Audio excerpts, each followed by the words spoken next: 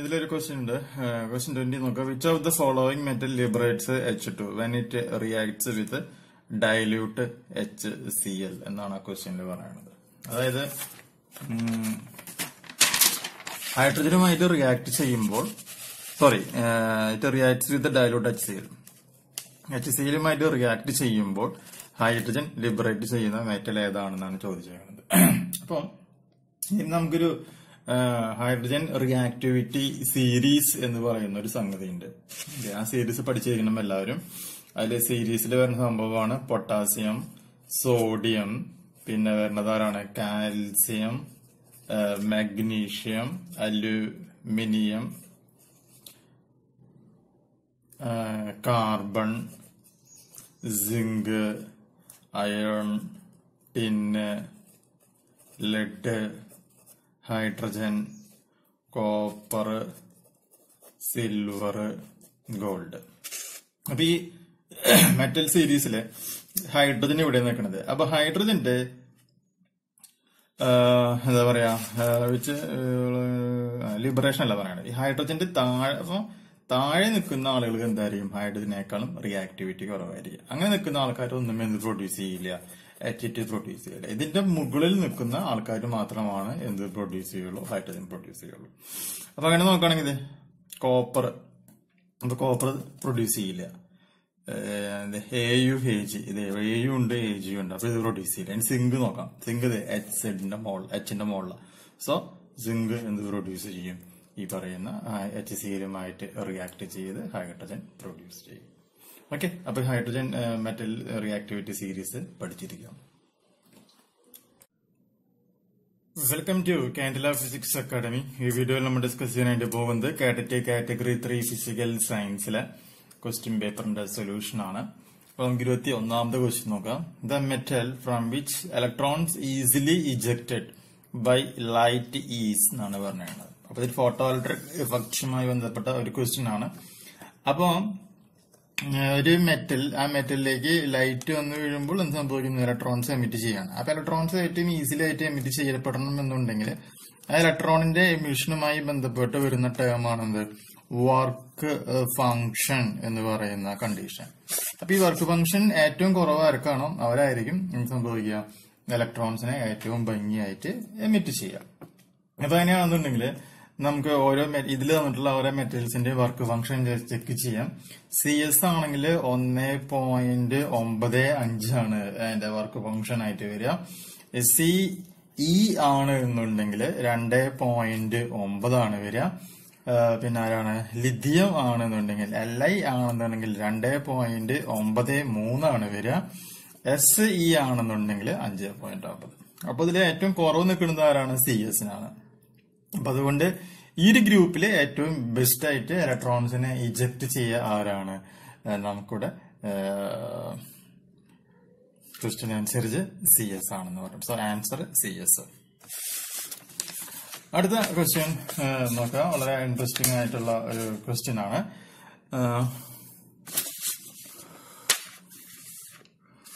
The deviation of the gases from ideal behavior can be expressed in terms of എന്നാണ് ക്വസ്റ്റ്യനിൽ പറയുന്നത്.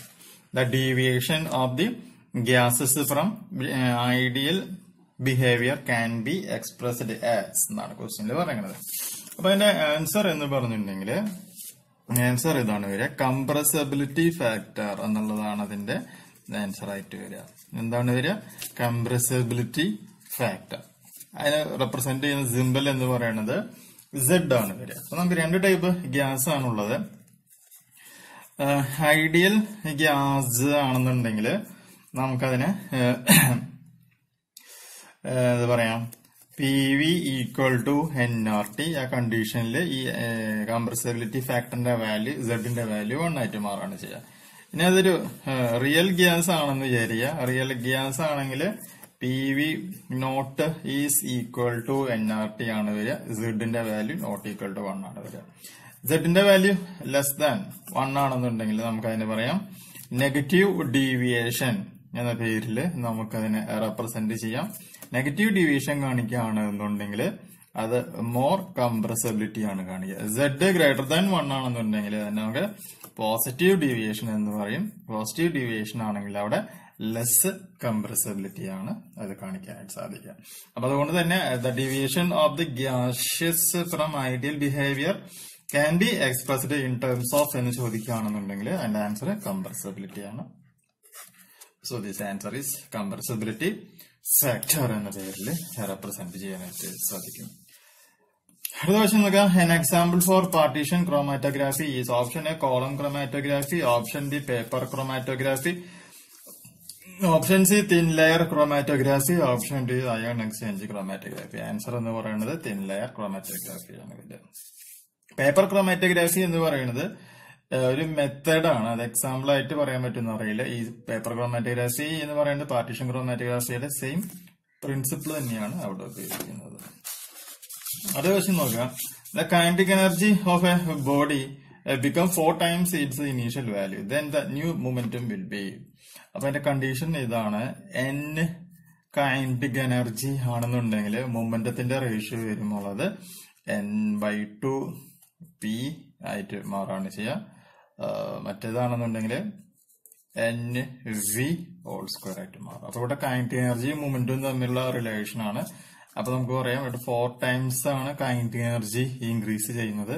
അപ്പൊ momentum എന്ന് പറയുമ്പോൾ 4/2p ആണ്. അതായത് 2p ആയിട്ട് മാറും. എന്ന് പറയുകയാണെങ്കിൽ become twice it's initial value എന്ന പേരിൽ റെപ്രസെന്റ് ചെയ്യാം.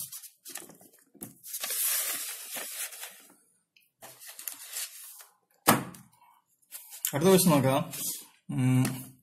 The velocity on certain planet is 4 km/s. Then the value of orbital velocity for a satellite orbiting close to the planet is. അപ്പൊ ഇവിടെ വെലോസിറ്റി എന്ന് പറഞ്ഞിട്ടുള്ളൂ. അത് എന്ത് ടൈപ്പ് വെലോസിറ്റി ആണെന്നുള്ളത് ക്വസ്റ്റ്യൻ പേപ്പറിൽ പറഞ്ഞിട്ടില്ല. തൽക്കാലം നമുക്കതിനെ എന്തായിട്ട് ട്രീറ്റ് ചെയ്യാം, എസ്കേപ്പ് വെലോസിറ്റി ആയിട്ട് ട്രീറ്റ് ചെയ്താൽ മാത്രമാണ് നമുക്ക് ഈ ആൻസറിലേക്ക് എത്താനായിട്ട് സാധിക്കുള്ളൂ. അപ്പൊ നമുക്കത് അങ്ങനെ തന്നെ നമുക്ക് വിചാരിക്കാം. അപ്പൊ അതിന്റെ റിലേഷൻ ഇതാണ്. Escape velocity equal to √2 orbital velocity v0. അപ്പൊ orbital velocity is equal to VE / √2. VE എന്ന് പറയുന്നത് 4 km/s ആണ് തന്നിട്ടുണ്ട്. ദെൻ ഇവിടെ √2. ഇങ്ങനെ ആൻസർ അപ്പൊ നമുക്ക് എന്ത് ചെയ്യാം, പ്രോബ്ലം ഒന്ന് വെട്ടിച്ചേർന്നാകാം. അപ്പൊ 4 എന്ന് പറയുകയാണെങ്കിൽ 2/2 × √2 എന്ന പേരിൽ എഴുതാം. അപ്പൊ ഞാനിവിടെ 2 എഴുതി. ഇനി ഈ 2നെ ഞാൻ എന്ത് ചെയ്യുന്നു, √2 / √2 ആക്കാണ്. അപ്പൊ ഈ √2ഉം ഈ √2ഉം കട്ടായി പോയി. അപ്പൊ എനിക്ക് എന്ത് കിട്ടി, 2√2 km/s എന്ന് പറയുന്ന ആൻസർ ഇവിടെ കിട്ടുകയാണ് ചെയ്യുന്നത്. സോ ഓപ്ഷനിലെ അന്നം മാത്രമാണ് ഈ ആൻസറിലേക്ക് വരുന്നുള്ളൂ. ഇപ്പൊ എന്തായിട്ട് മാറി, 2√2 എന്ന് പറയുന്ന ആൻസർ നമുക്കിവിടെ കിട്ടുകയാണ് ചെയ്യുന്നത്.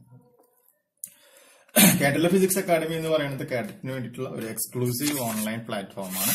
ആർക്കെങ്കിലും നമ്മുടെ ഓൺലൈൻ കോച്ചിങ്ങിൽ ജോയിൻ ചെയ്യുവാനായിട്ട് താല്പര്യമുണ്ട് എന്നുണ്ടെങ്കിൽ നിങ്ങൾ വാട്സപ്പ് ചെയ്യേണ്ട നമ്പർ ഇതാണ്, +91 79 94 97 14 19. ഈ പെയ്ഡ് കോഴ്സുകളാണ്, കംപ്ലീറ്റ് ഓൺലൈൻ പെയ്ഡ് ക്ലാസ്സുകളാണ്. അപ്പോൾ ഈ നമ്പറിലേക്ക് വാട്സപ്പ് ചെയ്ത് കഴിഞ്ഞിട്ടുണ്ടെങ്കിൽ നിങ്ങൾക്ക് അതിന്റെ എല്ലാ ഡീറ്റെയിൽസും നമുക്ക് അവിടെ നിന്ന് ലഭിക്കുന്നതായിരിക്കും. ഫീസ് സ്ട്രക്ചറും എല്ലാ കാര്യങ്ങളും അറിയുവാനായിട്ട് സാധിക്കും. അടുത്ത വീഡിയോയുടെ പാട്ടുമായിട്ട് നമുക്ക് എത്രയും പെട്ടെന്ന് കാണാം. Bye bye.